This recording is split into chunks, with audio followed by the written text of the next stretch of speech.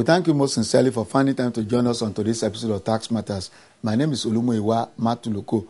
The 14th Annual Tax Conference, the annual gathering of tax administrators and practitioners put together by the CITN, took place in Abuja last week.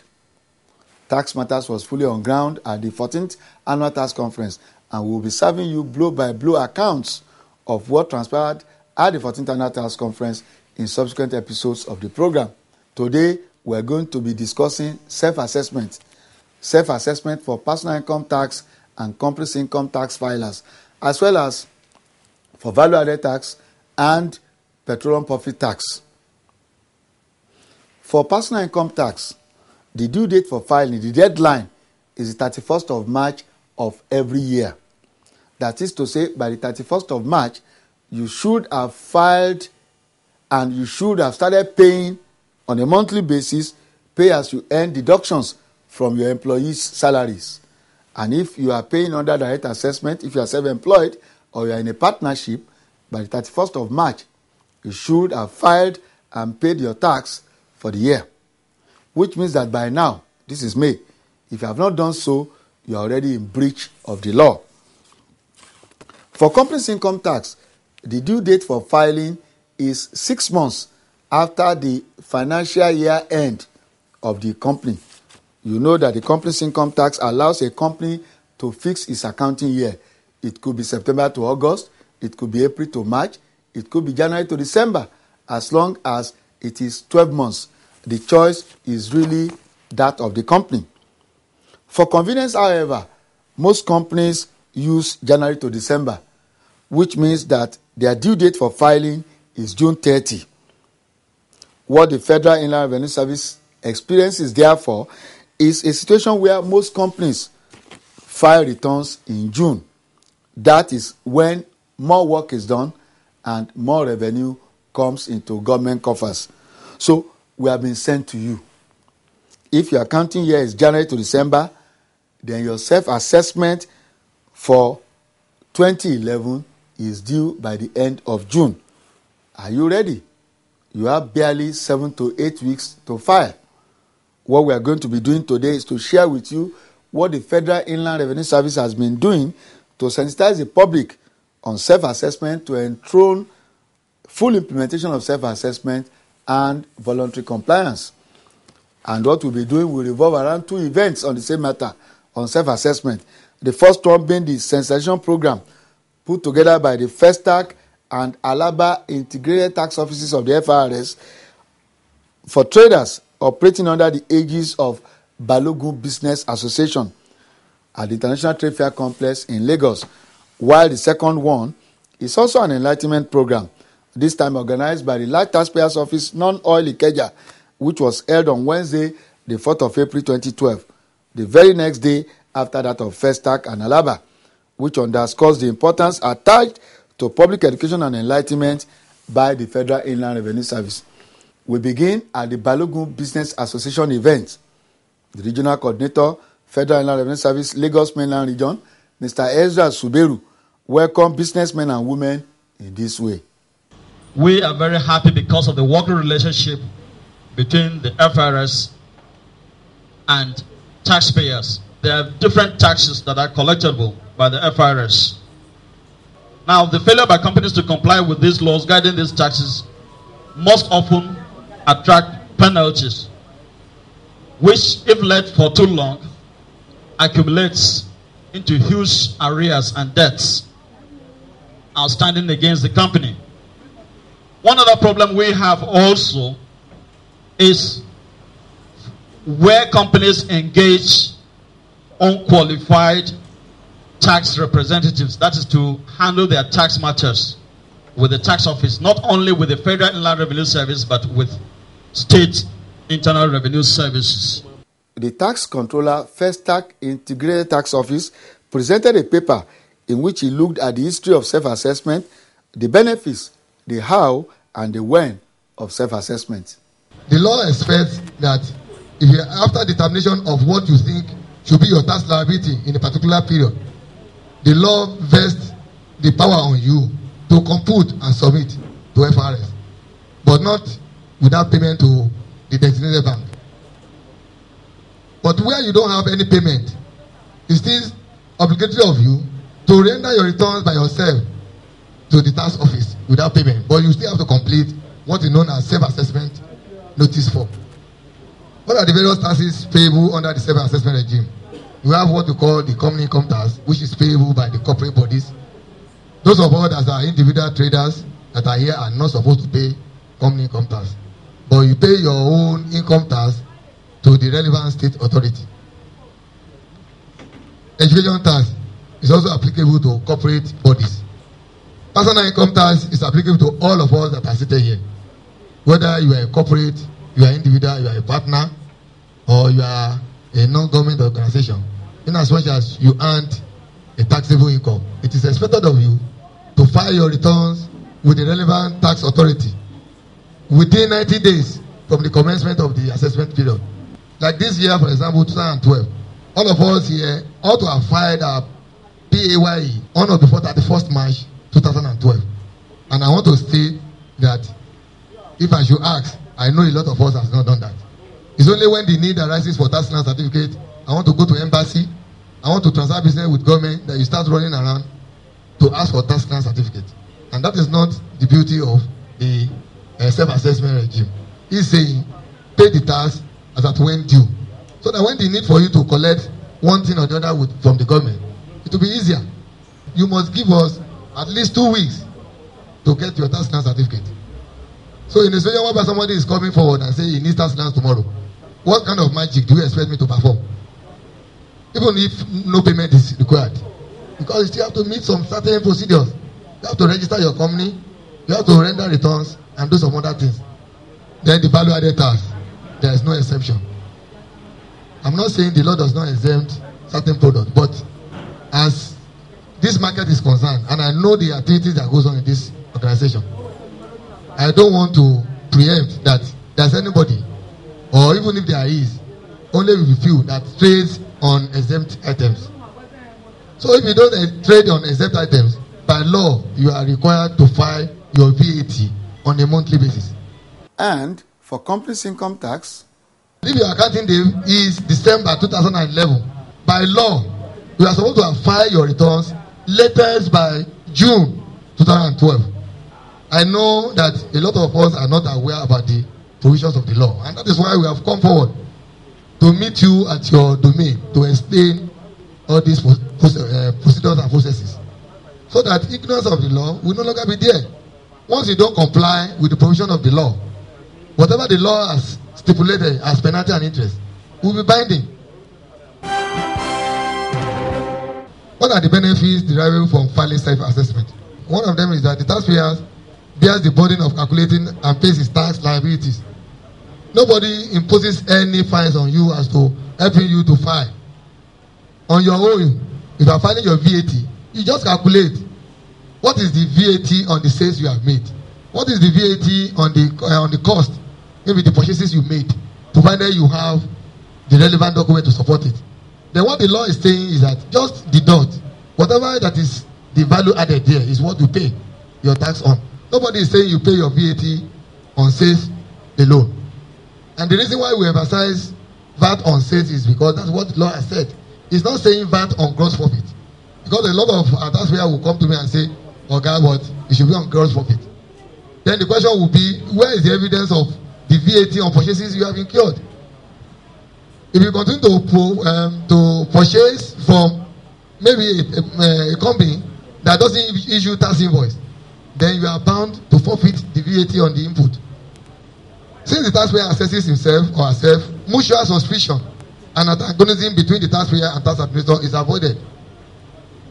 It ensures timely furnishing of information by the taxpayers. Self-assessment filers are exempted from payment of provisional tax. They are also granted instrumental payment of taxes on application provided they comply. They accompany their tax return with first installment. If you have a tax liability, let's say on income tax, for example, for this current year of assessment of 2 million, and you discover that your cash flow will not be able to sustain that, what the law is saying that since your account year ends in December, and the law has given you 6 extra months to file till June the following year, the law is now saying you can start paying this your tax instrumentally. between the period of that January and June, rather than waiting till the end of June when you now say, okay, I don't have the cash to pay, and then you now start asking for instrumental payment. The law does not accept that. So I just wanted to take this advantage back home that if after concluding your tax and you know that you have heavy tax to pay, make use of these 6 extra months to adjust your payment of tax. It is allowable. But don't wait till the end of that 6 months and start asking us for instrumental payment. It won't be granted. There was a very exciting question and answer session after the paper presentation, and we'll be sharing with you all that very soon.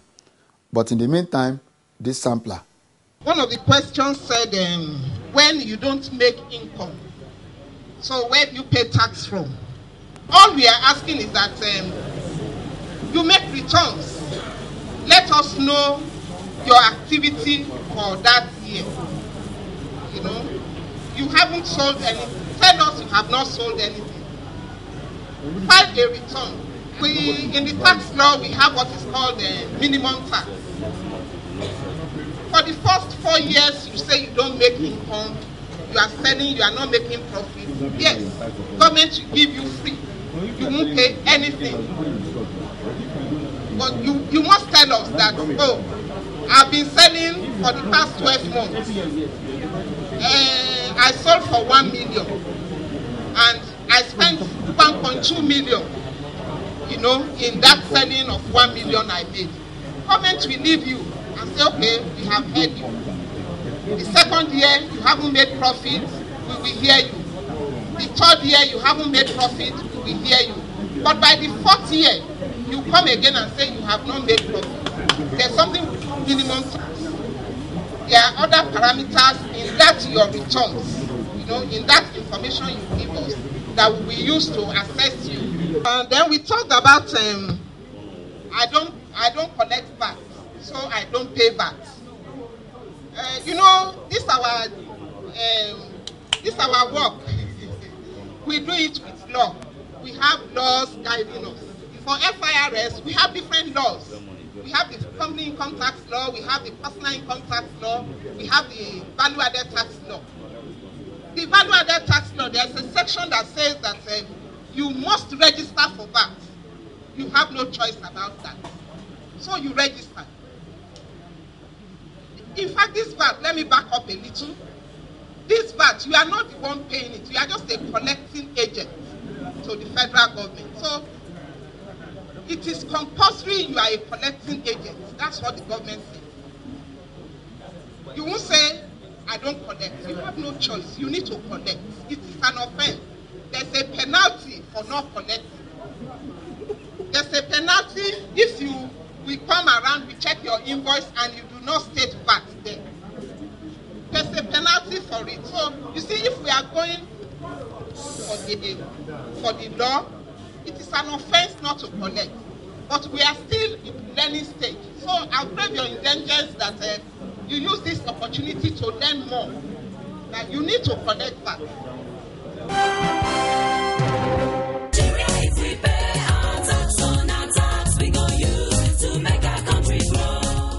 Our market. Fine, Oga, we thank God. Now from Federal Inland Revenue Service. Oga, what happen? Madam, I make we see your receipt booklet when you take some market. Receipt booklet? Yes, madam.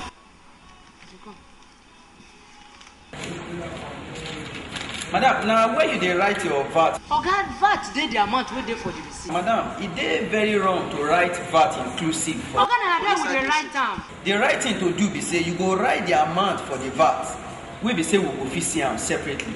This one wey una don talk, I go dey do am like that. My business people them, make una make sure say una write the amount of money where una customer pay for goods for una receipt. Make una also write the money for VAT for receipt separately. Federal Inland Revenue Service say it dey wrong to write VAT inclusive for una receipt. If una not do as we talk so, court fit ask una to pay half the money the people buy goods from una to government, or you go jail, or even self. The two join together. This message now from Federal Inland Revenue Service. Me. Whether be easy, why not they refuse my application after 15 times? Madam, I beg, let me to look at this my documentation. Shall be complete and cap? Madam, it's your tax clearance certificate. But they say it is fake. Fake. She be not see by giving money to help me to collect the thing. Madam, you no need to pay shishi to collect your tax clearance certificate. But you see, people talk say the money go help the thing to come out quick. To get your tax clearance certificate is easy. Get your company registration certificate, ensure you have paid your tax in the last 3 years, then fill an application form, and you get it in 2 weeks. Okay. So now why you still playing me, Abby? In case you are in doubt, just go to any Federal Inland Revenue Service tax office and you will see the tax controller. Now we are not happy. That see the thief no go shopping my money again. Benny Motor. FIRS. It pays to pay your tax. Welcome back. We are still on to Tax Matters, and we move on straight to the second story. As the information train moved from the Trade Fair Complex to Neca House in Alausa, Ikeja, where the Federal Inland Revenue Service Large Taxpayers Office Non-Oil organized yet another enlightenment program on full implementation of self-assessment. The Director, Large Tax Department, Oil and Gas, Mr. A.J. Bamidele, kicked off the session this way. Self-assessment is nothing new to most of us that are seated here. It's something that has been on for so many years. And when it started, then it was started, companies with 1 million turnover. I wonder if any company, even companies selling pure water now, they are having 1 million turnover. Today, here we are. The regulation is gazetted, and it's gazetted number 267, volume 98, which is now available at government press. This led immediately to the presentation by Mr. C.N. Oyegbule, the project leader of the self-assessment project. Before I go into discussion of the regulation, it would be good to know the important issues about self-assessment, as the chairman noted. A self-assessment regime is a tax regime where you have shared roles and responsibilities. Before this time, it was all about the tax official making assessments, and if the tax official didn't make the assessment, the taxes were not paid. So you had to wait. There were a lot of issues which we understand, so I wouldn't bore you with that. And self-assessment came on board since the taxpayer is in a better position to know his circumstances. And since the taxpayer is a stakeholder like any of us, I'm also a taxpayer and all that. So the idea then was, why don't you let the taxpayer compute his tax liability and pay, and render returns to the service before the service starts its own part of the relationship, that is ensuring accuracy and all that. One of the major products of the preparation is the regulation which the chairman has mentioned.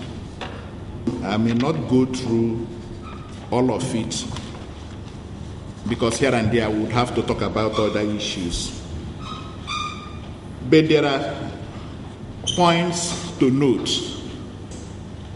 When we say self-assessment, it does not mean that if I can't do it myself, it doesn't mean that I cannot engage tax agents or consultants to do on my behalf. But what happens is that the tax agent must be tax compliant. So it's a lot of responsibility now. So if you are rendering on behalf of somebody, you should be seen to be tax compliant, and that's part of the partnership arrangement where everybody is actually involved. The tax agent is quite strategic, very important, because having shared the responsibilities, the tax authority has the role to educate the taxpayer. With the tax agent, who is tax compliant already, it's easier to spread the message.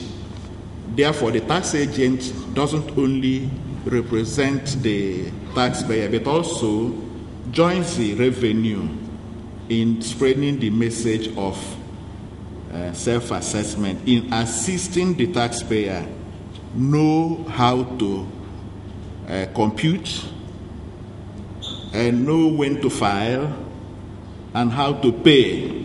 So that's part of the shared responsibility, and that's why anybody who has to do that should be tax compliant.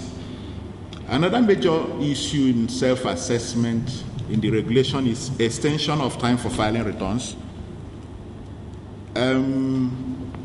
If we go by the tenets of self-assessment, the taxpayer knows all his circumstances, especially for companies' income tax where they have up to 6 months. It has set rules if anybody wanted an extension for payment. And the rules are there. Maybe the managing director was ill or those kind of things, and if there was a fire break and you'd have to produce those documents, then you get approval for extension of date for filing. But then you must have paid your taxes on due date, because it's important. A whole year you were sure of your circumstance. So these are some of the slight changes there. But it doesn't extend to, the extension doesn't extend to value-added tax. So value-added tax, the filing will be normal. Then instrumental payment was another issue that was not understood. Let's say, for example, companies in petroleum production paying instrumentally, individuals also paying unpaid monthly, and for limited liability companies paying 6 months later and asking for instrumental payment after due date. In the first instance, that's not equitable. For me as a taxpayer, it's like a discrimination against me because I pay monthly and the companies do not pay monthly. They now want to pay after due date. Points to note indeed, and quite a holistic package if you ask me. I mean, tax consultants have now been given the added duty of teaching and educating their clients, just as they themselves are now expected to be fully tax compliant. We'll be sharing with you the presentation of Mr. Oyegbule on self-assessment in full detail in a subsequent episode of the program. And that's a promise. This is just an appetizer. And talking about tax education and enlightenment, the Federal Inland Revenue Service has been doing quite a lot in recent years. You remember the Students Advocate for Tax, SAT. 3 clubs were formed in 3 secondary schools in Abuja. And after having made a success of that pilot scheme, the FRS went ahead to establish the Students Tax Advocacy Initiative with a board that has members from relevant stakeholders including ICANN and the CITN. Now it's been decided to go a step further. SAT clubs are now to be replicated in other schools across the country. And so between Friday the 4th and Saturday the 5th of May, the STAI organized a capacity building workshop for 19 non-governmental organizations, NGOs, who have now been charged with the responsibility of replicating SAT clubs in all parts of the country. We spoke to the CEO and some of the members, some of the representatives of the NGOs in attendance. That full story of the capacity building and the agreement signing will come to you along with other youth-related episodes of Tax Matters in the last weeks of May. May 27 is Children's Day in Nigeria, and so as part of our own contribution towards commemorating Children's Day 2012, there will be about 2-3 episodes on activities by youths in tax advocacy. Those are episodes to watch out for. And indeed, the next episode of the program of Tax Matters is an episode to watch out for. It will be on the 14th Annual Tax Conference. Do have a great week ahead, and thanks for watching.